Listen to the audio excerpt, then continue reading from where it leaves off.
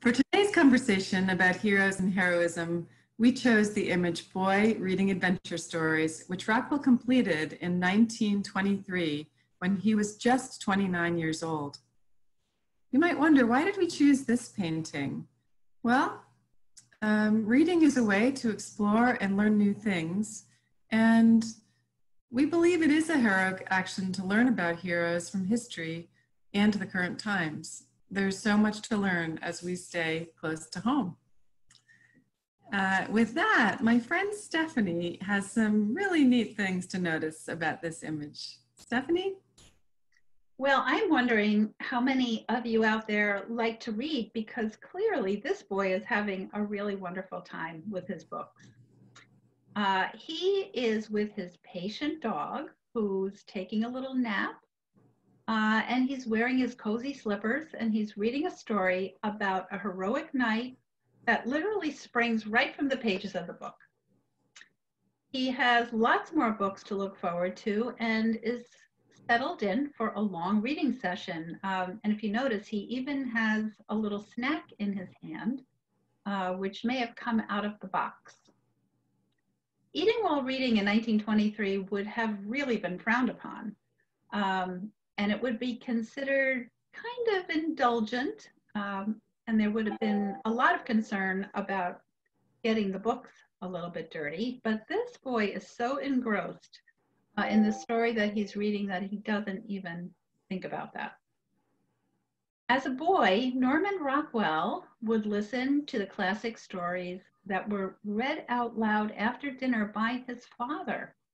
And as his father was reading, he would try to imagine what the main characters and especially the heroes looked like, and he would try to draw them.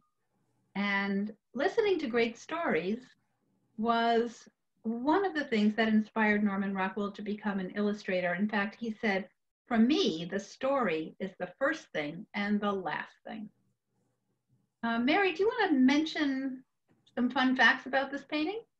I would love to mention some fun facts.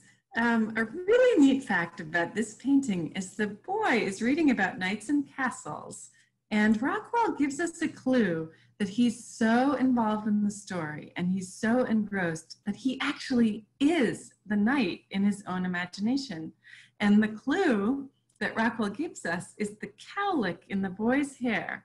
Have you ever heard of a part of your hair sticking up in the back of your head being the clue that you are the knight?